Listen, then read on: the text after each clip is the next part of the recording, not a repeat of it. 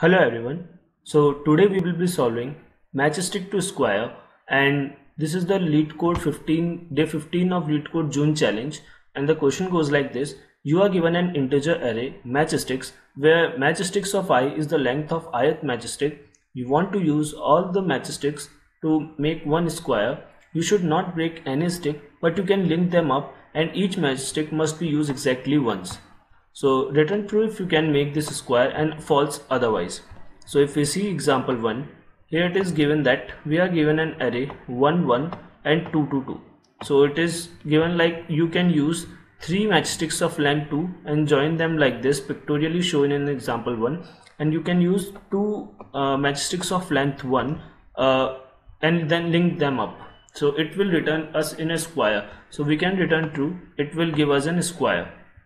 Now, for example 2, we have 3 matchsticks of length 3 and 1 matchsticks of length 4.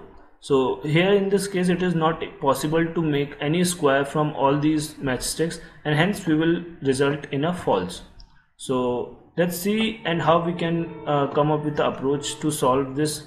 So one thing which is pretty obvious here is that the sum of all these elements of all these lengths should be divisible by 4, which means all the elements in the matchsticks array should be divisible by 4. The sum of all them should be divisible by 4 because it is a necessary condition to make a square.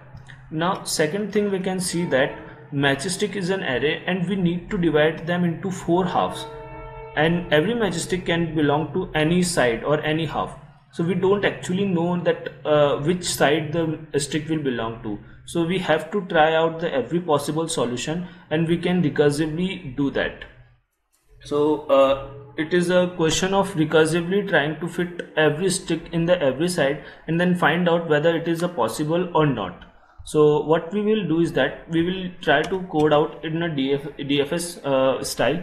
So what we will do is that first of all we will find the sum. So before that, if our matchsticks dot size is 0, so we know it is not possible, so straightforward return false. Other than that, define a sum, and for all the elements, so let's name it to nums. It's difficult to write matchsticks every time. Yeah, so let's also make it nums. Yeah, int I equals to 0, I less than nums, and I plus plus. What we can do is we can make sum plus equals to nums of I. Now we got the sum, so we will see if this sum is not divisible by 4. Sum divided by 4 is not equals to okay, though we don't need to check even that, we can do it on the later stage. So now we want to do that, we want to define a vector size. So a vector size will be a vector of 4 indices, and at every indices we will store the length. So let's say side or sides to be good, and let's say it is 4 of length. And now we will write a helper function. So make square helper, and so we will pass nums, and we will pass position at which we are, and we will now say bool helper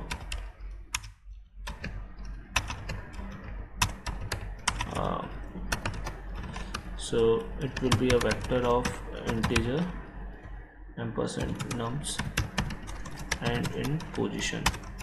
So what we will do is that we will say our recurrence. So for all the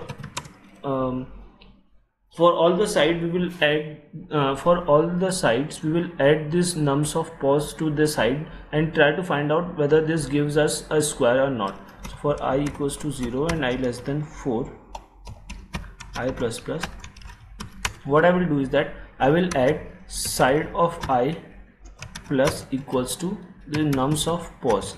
So I will add this stick to this side and try to find out whether it is possible to make a square if we do this thing. So we will say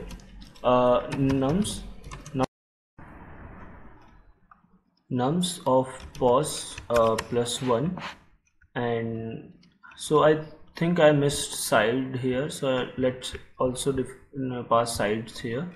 So sides here, and it will be a vector of integer ampersand sides. Here also we need to make it side, and let's pass it side also. And if this returns me a true, this means it was possible, so we'll return true from here, and otherwise I will decrement sides of I minus equals to nums of pos, and try to add it in the other side of this array. So we are trying to add this pos every side of the array and trying to check whether it is possible for adding this pos element into a side and making a square. So if it not, then we will return false.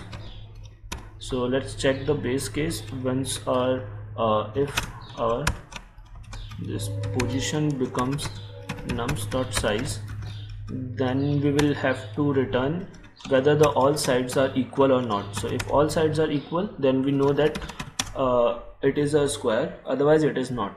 So let's see.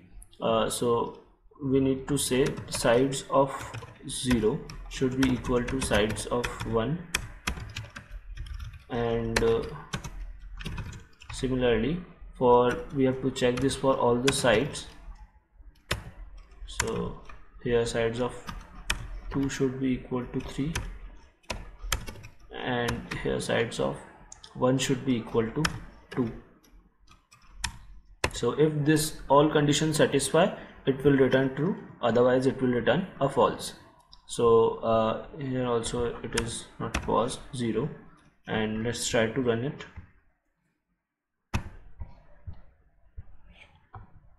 Nums, okay, it's nums.size, and also we need to return it. Yeah,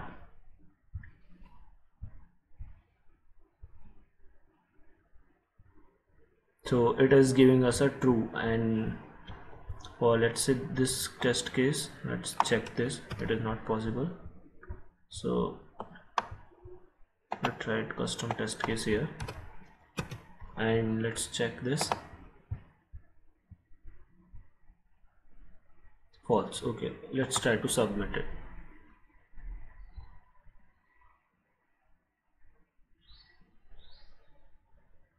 Okay, so it gives us a TLE. That means we need to optimize our code, and we need to think of some optimization we can do in this code. So what I will advise is give yourself some time and try to figure out what optimization we can do here, and you can continue watching video from there itself. So the optimization first which I can see is that, so as we discussed that the sum should be divisible by 4. So the maximum, so the maximum sum for each side can be sum by 4.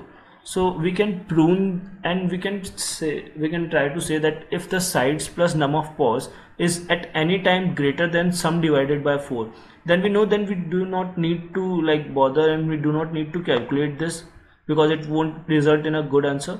So what I can say is that I will pass a target here. So target would be our sum by 4. So let's define target here, int target, and here also we need to pass target.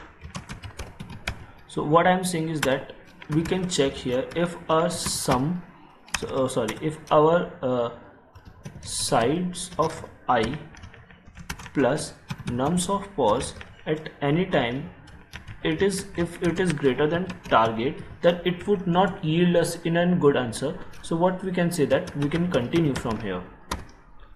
And other thing is that what we can do is that we can check if previously we have checked for this side, we will not check for this side again. So what we can do here is that so after this pruning step, so this is pruning,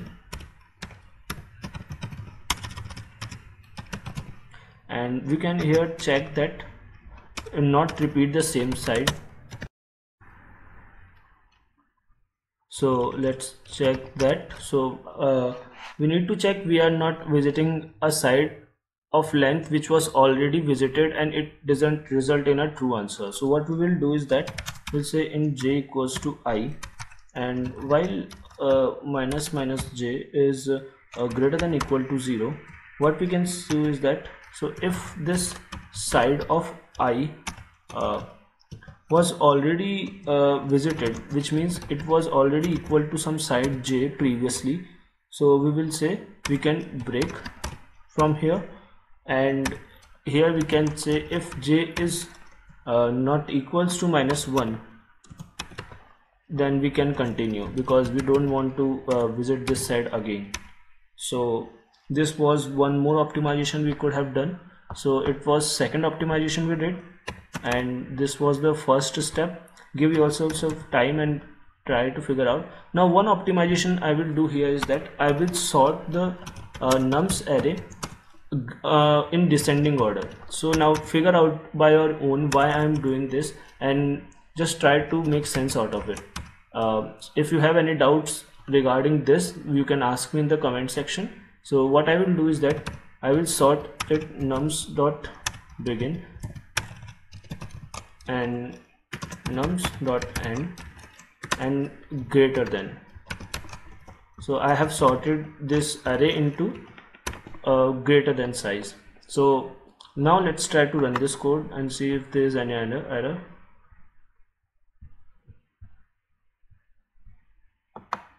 What is this about?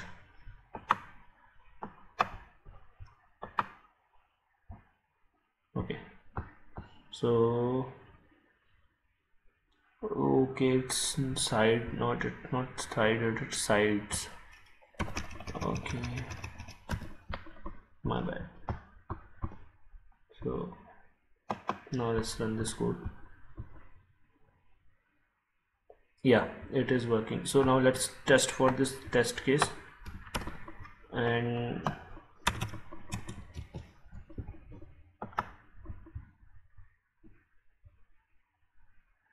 so it is working this time. So I will submit this code. Yeah, now this got accepted. So try to figure out, guys, what I did and what optimization I did. I did 3 optimization. So figure out of your own what I did, and if you don't understand this sorting, ask me in the comment section. Thank you everyone.